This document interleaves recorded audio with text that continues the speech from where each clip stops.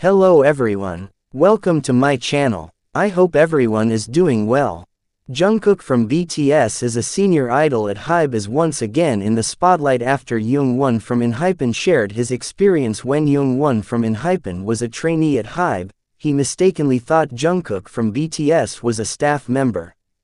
Through a live broadcast on SBS, JungWon from ENHYPEN shared how Jungkook from BTS behaved when he was a trainee and met him.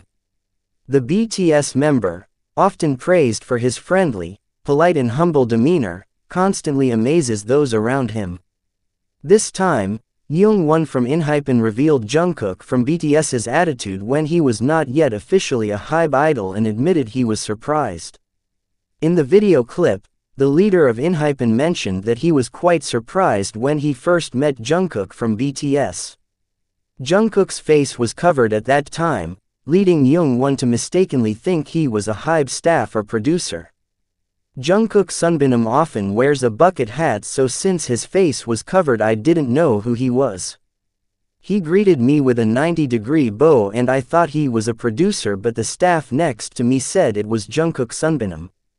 I was surprised because even though he's at a higher level, he's really friendly.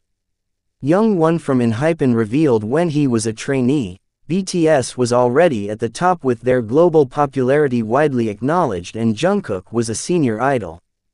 However, Jungkook's way of greeting juniors, even a trainee, left him both surprised and impressed.